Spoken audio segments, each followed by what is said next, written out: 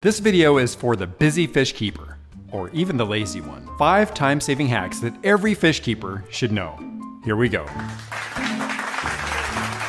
Whatever type of fish keeper you are, you want to spend more time in front of your tanks enjoying them and less time working on them. Especially in the summer when the weather's beautiful, who wants to be stuck inside working on their fish tanks?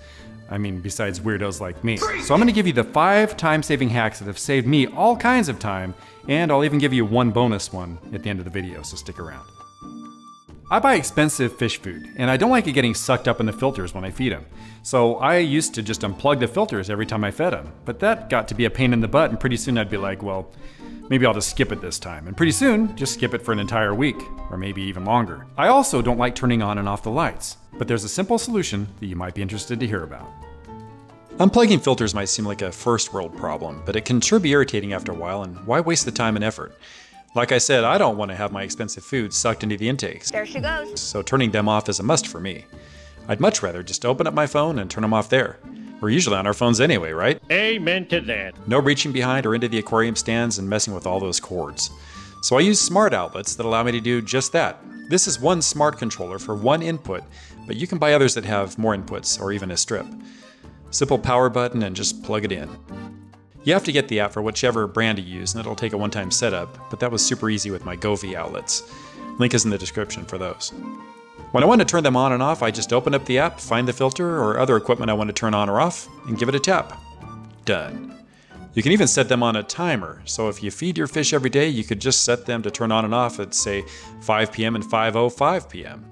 Be careful with this though, I've had my timer feature fail before, so at least with these outlets, I don't have anything that could be life-threatening using the timer function. I have these smart aquarium lights too that turn on and off by themselves, and you can do that manually also, but I never do.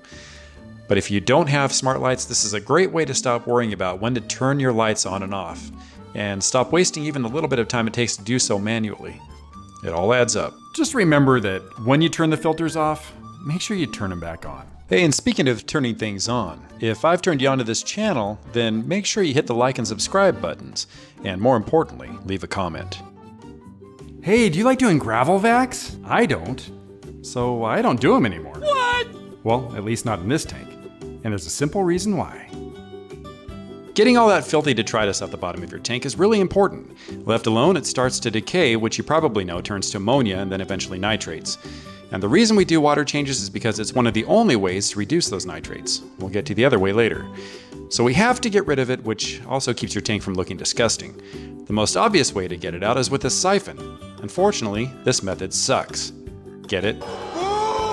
Hey, I only made that terrible dad joke so I could use my boo track. Anyway, it takes a lot of time and only very strange people like to do it. For this reason, let me ask you, do you have fish that like strong current? If the answer is yes, then try adding a couple of wave makers. In Alcatraz, my African cichlid tank, I have a powerful one at the top of my tank where the filter intakes are. It blows the water across the top to the other side, where it then goes down and meets my less powerful wave maker that keeps the current loop going along the bottom of the tank back the other way. That pushes all the garbage to the intakes. It's so brilliant I can't believe I thought of it all myself. Hi, liar! This will save you all kinds of time and misery. If you don't or can't have wave makers, then I hope you can somehow enjoy your life of torture. Just remember, you can't use wave makers this way in every tank.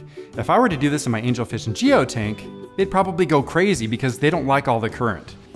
If you have a larger tank and you're still using buckets to change your water, then you need to switch right away to either a Python system or even better, a submersible pump. A Python system is basically a siphon and long hose with a special connector at the end of the hose that allows you to hook it up to your faucet. You have to run the faucet, which creates a suction while draining your tank. This works better than using a siphon and bucket and will save you time and back problems, but it wastes water and isn't so fast as a good submersible pump and hose.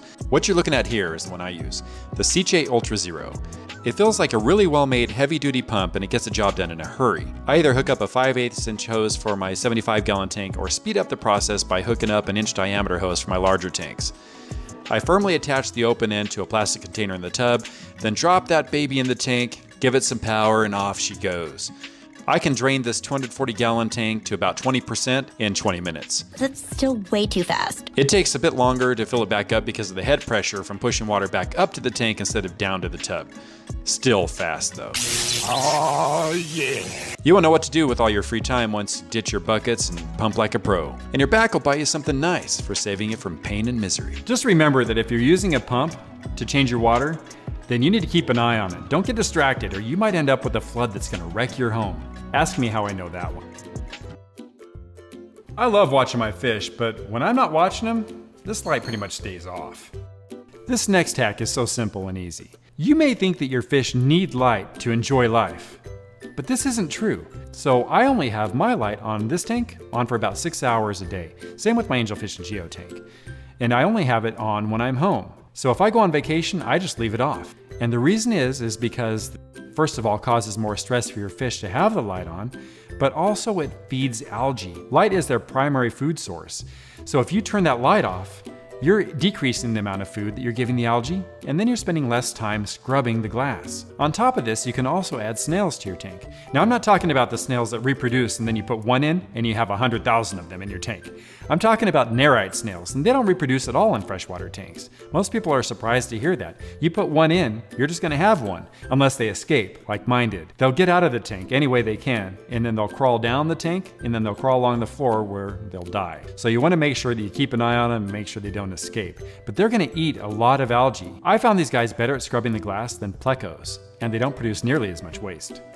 Along those same lines, there's something else you can do to reduce the amount of time you're spending doing water changes. Now, unless you're like me, where you practically look at a plant and you've already signed its death warrant, then you might consider having a planted tank.